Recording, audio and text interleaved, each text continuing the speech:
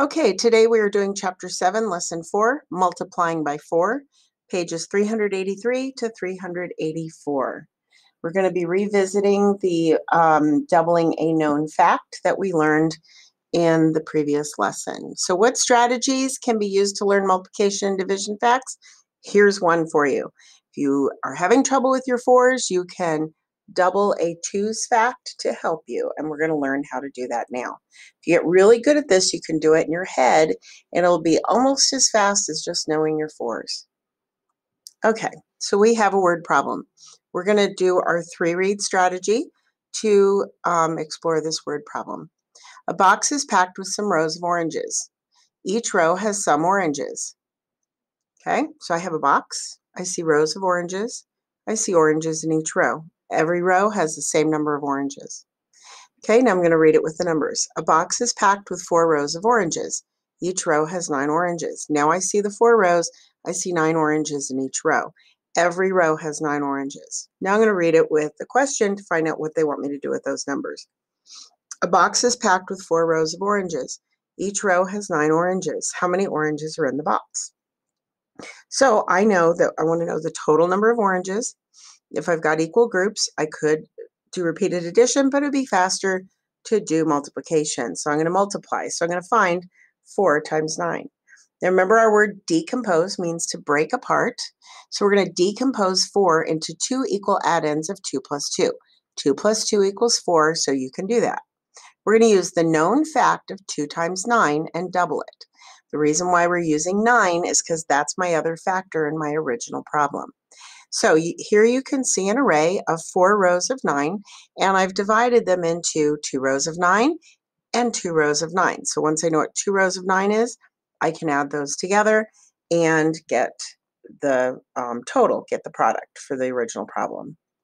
So 4 times 9 is the same as 2 times 9 plus what times 9? Well, I have the other 2 times 9 here, so I'm going to put that in over here. Oops. Well, I thought I was writing with a pen and it just jumped. Okay, so 2 times 9, because here I have 2 times 9 and here I have 2 times 9. So 2 times 9 I know is 18 because I know my 2's, and if I'm unsure, I can count all the yellow boxes. This 2 times 9 also equals 18, so then I'm going to add them together. Now you can stack the problem to add it and do it the standard algorithm. 8 plus 8 is 16, put down the 6, carry the 1, 1 plus 1 plus 1, or 10 plus 10 plus 10 is 30. Here's another way you can do it. I know that 8 plus 8 is 16, and I know that 2 tens is 20. So I can add those, and I have 36. When I do it in my head, this is how I do it. Okay, so the answer is 36. So the array shows that 2 times 9 plus 2 times 9 equals 4 times 9. So 4 times 9 equals 36. So there are 36 oranges in the box. Speaking of labeling, let's go back and verify our label. In the word problem, they're saying that we're counting oranges. I should have used orange highlighter. And if you look at the question, you will see how many oranges are in the box. The word following how many is usually your label. Okay, let's go to the next page. So there are some bunches of bananas. Each bunch has some bananas. There are 3 bunches of bananas. Each bunch has 4 bananas. There are 3 bunches of bananas. Each bunch has 4 bananas. How many bananas are there altogether? We're going to write a multiplication sentence with a symbol for the unknown, then solve. Sorry about that. That was my meeting notice coming up. Okay, so first I'm going to find, I have my number of groups, which is 3. The number in each group is 4. I need the total. That is the unknown. 3 cannot be decomposed into 2 equal addends. So I'm going to solve by decomposing the factor 4 into 2 equal addends of 2 and use the known fact of 3 times 2 plus 3 times 2 to find the unknown. Okay, so 3 I can't make into two equal numbers, but I can do that with 4. Oops, I still have the highlighter on. Okay, I'll just leave it like that. There.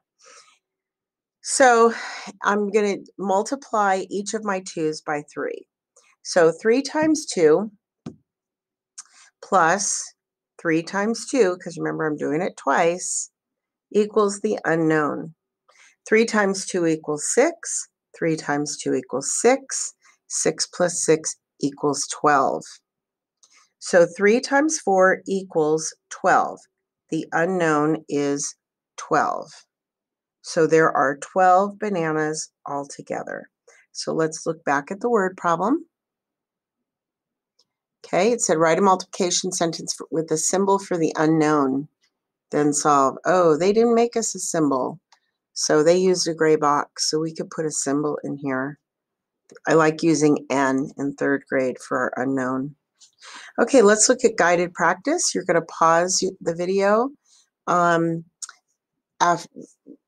I tell you to, so you can find the answer and then check back with me when you start the video again.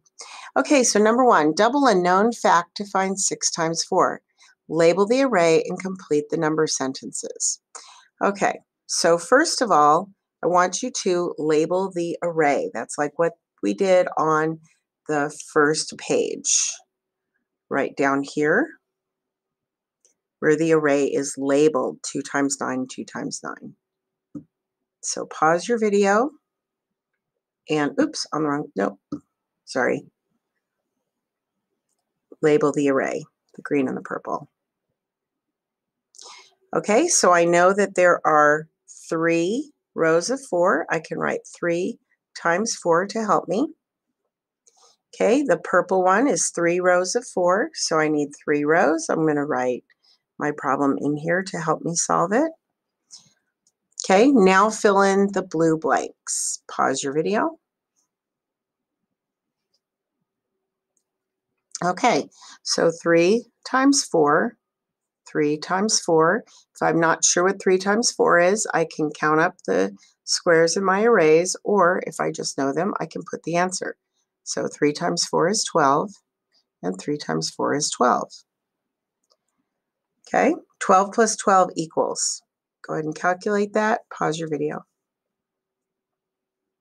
12 plus 12 is 24. I could add it over here where they're stacked. They're already stacked for me. 2 plus 2 is 4. 10 plus 10 is 20. So the answer is 24. And I could just do that in my head as well. Okay, so 6 times 4 equals 24. Okay, this is the part where if you're not supposed to listen to my directions, then you will stop and go do your independent work. But for my class, you need to listen to directions for this next page. Okay, here's your independent practice. You're going to double a known fact to find each product. Draw and label an array. Okay, so you have 4 problems here. Okay, and you're going to draw an array, decompose it into 2 equal parts, label the array, find the answer. You have plenty of room for your arrays. So it's really important that you draw, number 1, and label your array, and then find your answer that's part of your grade. Okay, you are going to find each unknown. You're going to double a known fact. So find your even number, decompose it into 2 of the same number, multiply each, multiply the other factor by each of those 2 numbers, and find your unknown. You only need to fill in the blue blank. Okay, and that is your work for today, and that is multiplying by 4.